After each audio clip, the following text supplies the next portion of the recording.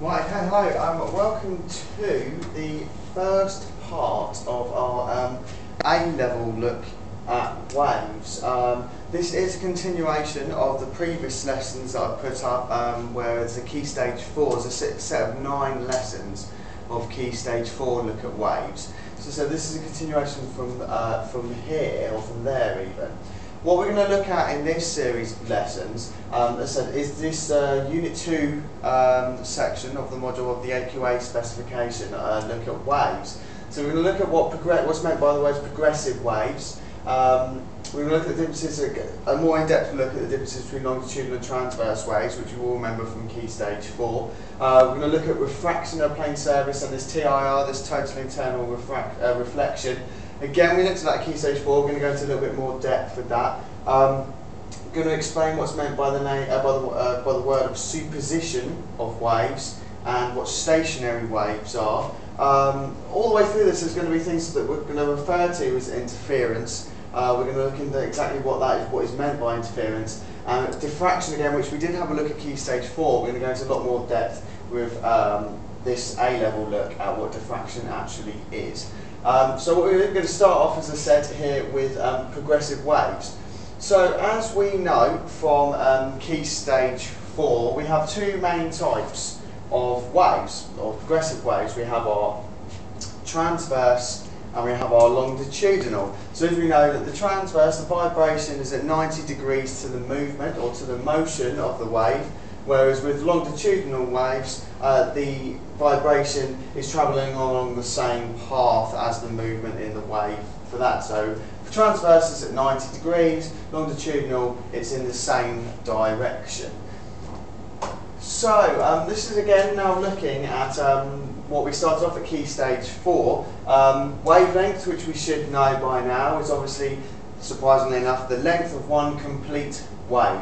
So from one point, so from here to here would be one wavelength, same as it's marked out here and here.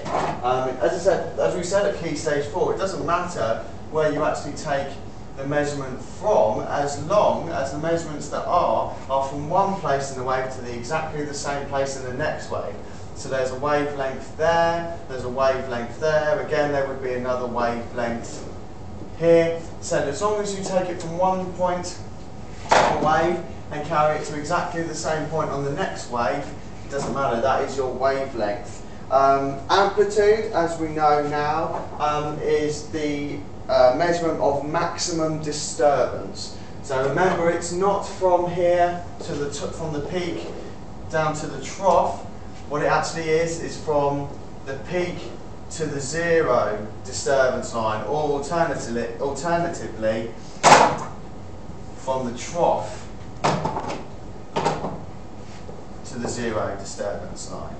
So remember, if you take this whole measurement here, you need to halve it to make sure you get the amplitude. Alternatively, just go from the trough or the peak back down to the zero disturbance line. Okay. The next one we're looking at is something called time period. Now you may come across it at Key Stage 4, but generally it does come in now at A-level. Now time period is basically a unit of time for when a complete wave travels past a point. Now this is in relation to 1 second.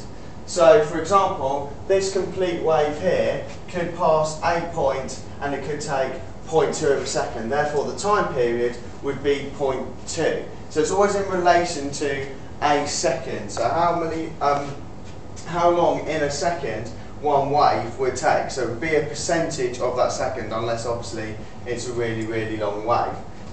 So generally it's the percentage or a decimal of 1 second. So that's our time period. And frequency, obviously we know, frequency is the number of complete waves that go past a point per second. So the number of waves is our frequency. So how frequent those waves are. So again, those are the main points, those are the main things to remember. So our wavelength, one complete wave, so from one point to the same point in the following wave. Amplitude, which is from the highest peak or the lowest trough back to that zero disturbance line. Not the whole thing, just the zero disturbance line.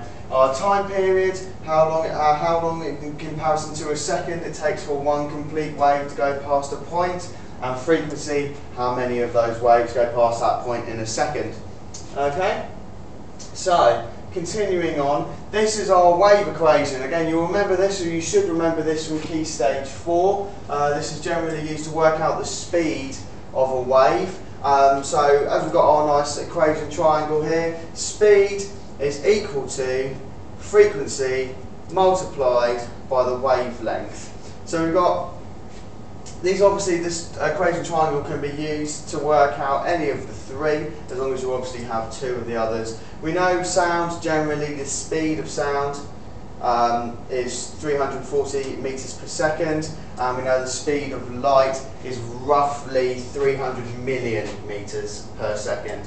So a lot of the time you would use this equation to work out either the frequency or the wavelength. But that is our equation triangle to work out. Again, you should remember this from Key Stage 4, really.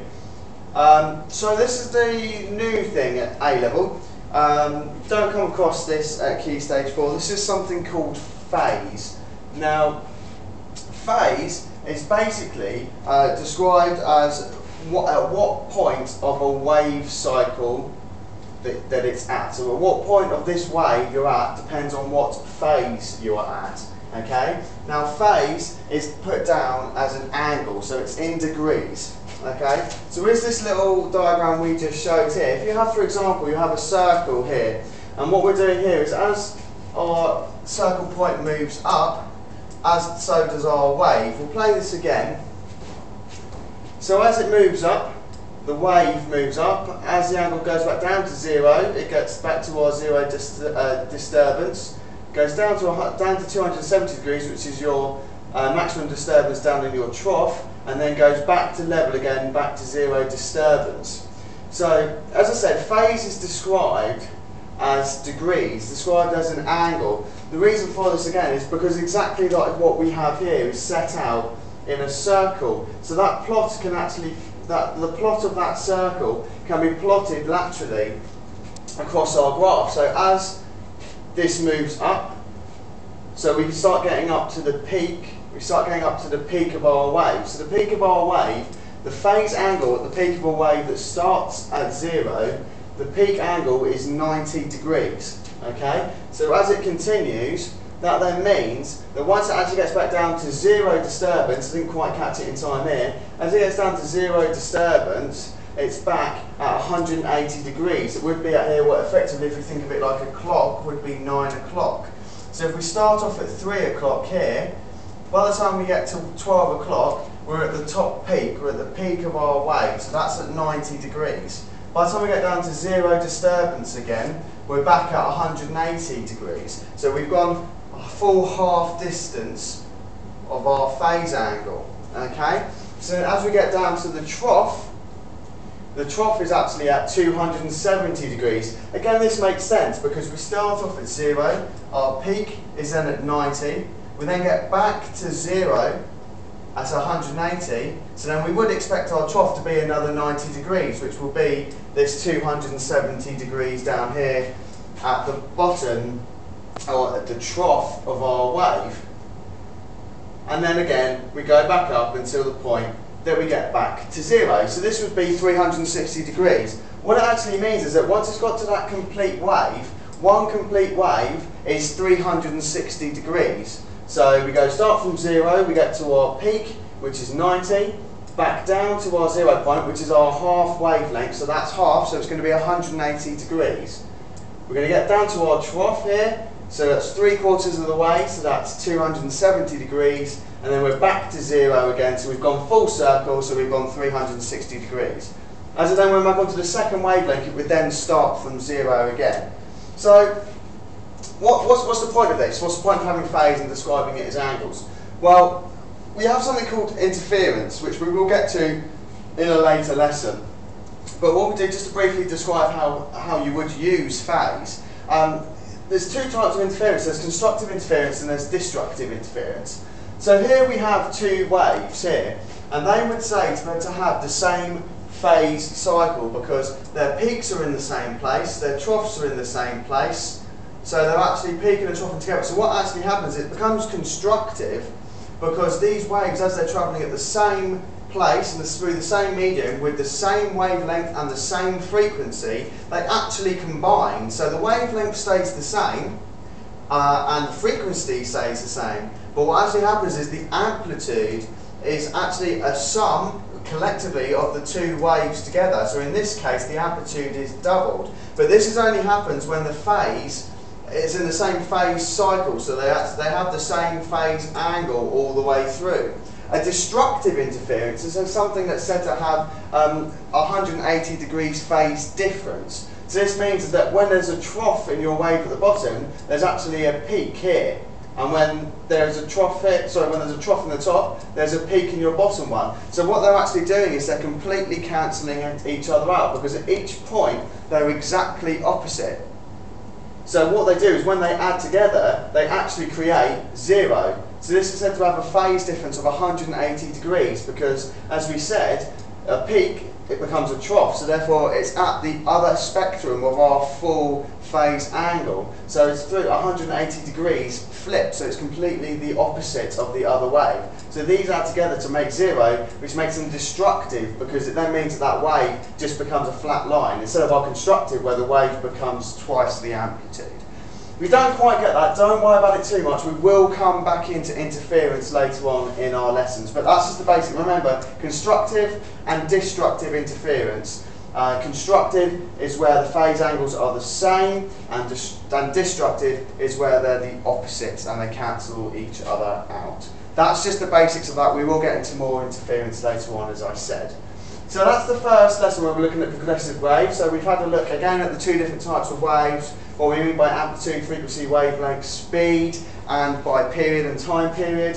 And our first look at phase angle and our first look of interference. Our next lesson we're going to go back into a little bit more detail about the difference between longitudinal and transverse waves, what they're different for, and the differences between them. That's the end of today's lesson. As I said, my name is Ian McDowell, I'm a student at Brighton University. Thank you.